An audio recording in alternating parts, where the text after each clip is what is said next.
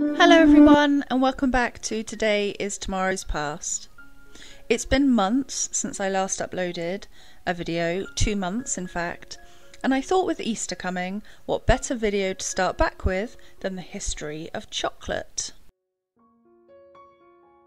Chocolate originated in present-day Mexico, but then called Mesoamerica. It's here that the first cacao plants were found. The Aztecs lived from 1300 to around 1500 and were the first to turn the plant into chocolate. They would dry, grind and then mix the beans with water to create a drink, but their chocolate drink was bitter and frothy and was often mixed with chili.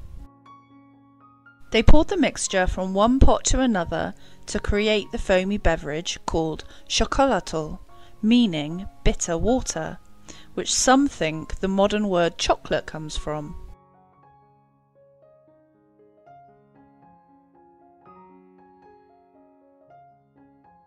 They revered the drink. They gave it to victorious warriors after battle, would use it during religious rituals, and to them, cacao beans were more valuable than gold. Centuries later, the Mayans praised chocolate as the drink of the gods. Mayan chocolate was a brew made of roasted and ground cacao seeds, mixed again with chilies, water and cornmeal. They drank it as a refreshing beverage, an aphrodisiac, and even to prepare for war. Nobody knows for certain when chocolate made its way across the Atlantic, but legend has it that explorer Hernan Cortes brought chocolate to his homeland Spain in 1528. Cortes was believed to have discovered chocolate during an expedition to the Americas. In search of gold and riches, he instead found a cup of cocoa given to him by an Aztec emperor.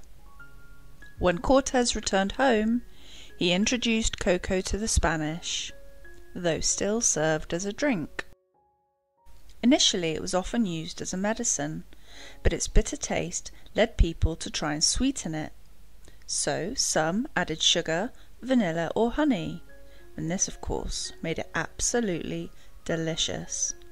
Chocolate quickly became popular among the rich and wealthy. Even Catholic monks loved chocolate and drank it to aid religious practices. The Spanish kept chocolate quiet for a really long time. It was nearly a century before the treat reached neighbouring France and then the rest of Europe. In 1615, French King Louis XIII married Anne of Austria, the daughter of Spanish King Philip III. To celebrate the union, she brought samples of chocolate to the royal courts of France. Following France's lead, chocolate soon appeared in Britain at special chocolate houses. Cacao is the Spanish word for cacahuatl, which is what Aztecs call the beans chocolate is made from. It's thought that English traders misspelled cacao when they brought the beans home, and that's where we get the word cocoa. The new craze for chocolate brought with it a new slave market, as between the early 17th and late 19th centuries, the laborious and slow processing of the cacao bean was manual. Cacao plantations spread as the English, Dutch and French colonised and planted. With the depletion of Mesoamerican workers, largely to disease, cocoa beans production was often the work of poor wage labourers and enslaved Africans. In 1729, the first mechanic cocoa grinder was invented in Bristol, England.